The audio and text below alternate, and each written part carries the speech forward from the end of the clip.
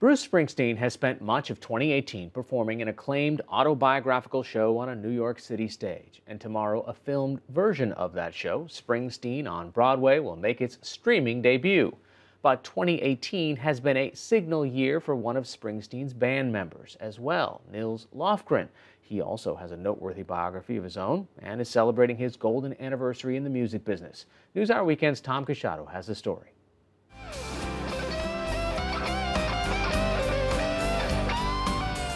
Even if you've never heard of Nils Lofgren, chances are you've heard Nils Lofgren.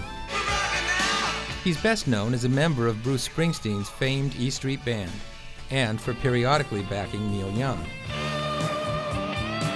But what about Ringo Starr in the spotlight?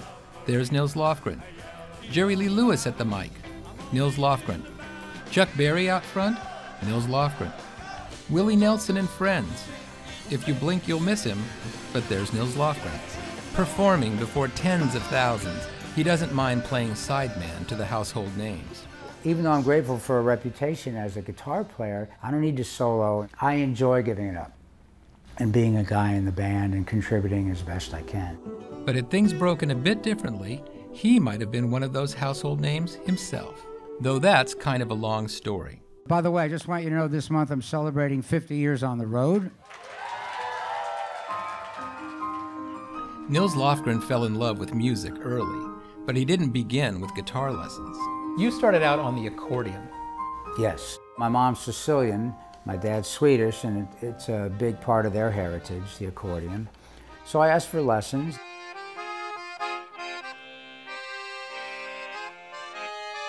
I still love the accordion, but you know, the written note in classical music, which I studied classical accordion after the waltzes and polkas, you know, all the emotion has to come inside the notes written. You cannot deviate. So I fell in love with the idea of blues guitar where you improvise what you hear.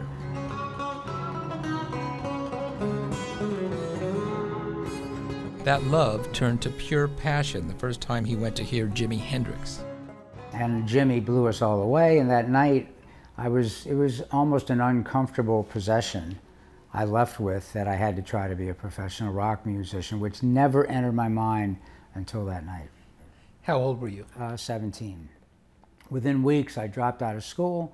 I was very harmless looking. I looked like a waif. You know, I was like 5'2", and you know, I had a handful of songs.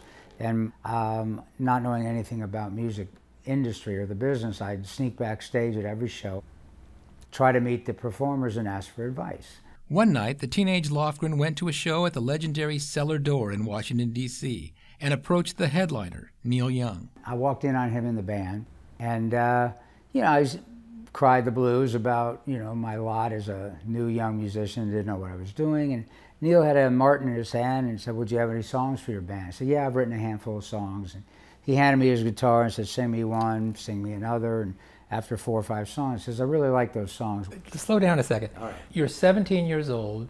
You invite yourself unannounced backstage to a Neil Young show. Well, I walked in on them. If I'd asked management, "Can I meet Neil?" the answer would have been no, he's busy. Before he knew it, Lofgren was invited to Los Angeles to play guitar and piano on an album that would become a classic. When I was 18 years old, David Briggs and Neil Young asked me to play on the After the Gold Rush album. And I just practiced and practiced. And this particular day, Ralphie, the great drummer, Ralphie Molina, stayed behind. And we were working on Southern Man. It was like bum, bum, wag, bum, bum, bang.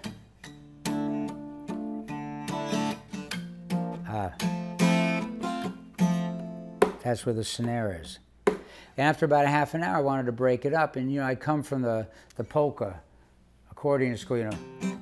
Roll out, that whole oompa thing. And so I started double timing, you know, doing octaves, and you know.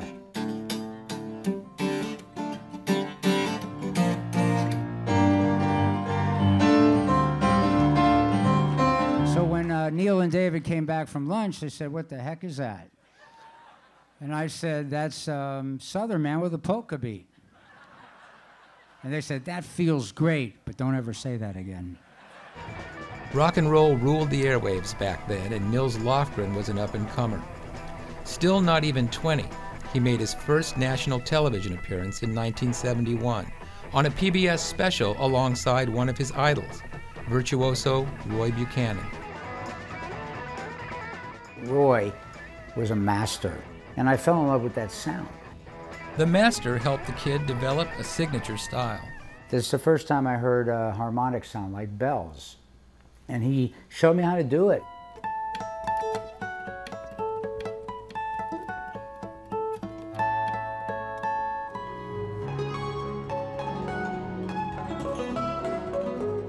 Lofgren was on the rise, and it appeared the sky was the limit. In his 20s, he performed live with his own bands and recorded a series of solo records, getting some great reviews along the way. In the 70s, did you think that stardom was on the way? Well, you know, the whole stardom rock star thing, sex, drugs, rock and roll, and death, that never had a big appeal to me. I really didn't want to be famous. I always saw it as like a very serious venture of making a living playing music as a musician. A gymnast as well as a musician, Lofgren incorporated acrobatics into videos and concerts. But no matter what he tried, by the early 80s, his music just wasn't selling. The record deals dried up, and to my horror, I went to all the companies, and they're like, no, you've been at it now for quite a while, no hit records, you don't make us money, you're kind of like a dinosaur. I hit a really low point. I got down in the dumps, I started drinking a little too much, and feeling sorry for myself. And it was during that time period, I stayed in touch with Bruce. We first crossed paths in 1970. And so I called him and he said, what's going on? And he could tell I was kind of down in the dumps. Said, why don't you come up, hang out with me for a weekend in Jersey, which I did. It wasn't just a weekend with Springsteen. It was the start of Lofgren's second act, among rock's most acclaimed backing musicians. A chance to just be a guy in the band, even if it was one of the world's most famous bands. That was really life-changing. Totally. One last time from Freddie's joint. A lot has changed in Nils Lofgren's half-century as a performer. As he's continued to record, rock and roll has given way to hip-hop as America's most popular music. The club where he first met Neil Young is a Starbucks now. And with 2 artificial hips and a pair of torn shoulders, the gymnastics are a thing of the past, too. I used to worry between songs where my quadruple gin and tonic was. Now at 67, I'm worried about hydration. But at the final show of his 50th year, playing not for tens of thousands, but for a few hundred at New York City Winery, Nils Lofgren seems perfectly satisfied.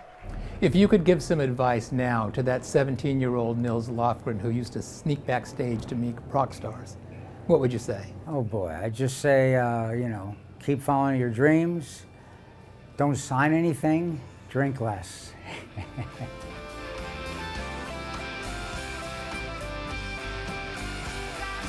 Honestly, I was just a scared young musician in love with rock and roll and just music, period. And, you know, I look back and realize, you know, I was given a gift that I didn't ask for, just trying to caretake it. In my wildest dreams, I would have never been greedy enough to think 50 years later, hundreds of people would come from all over to hear me sing my songs for them. After 50 years, I've got a crowd to walk out and sing for. And I almost feel like all I have to do is get out of the way and let the music come through me.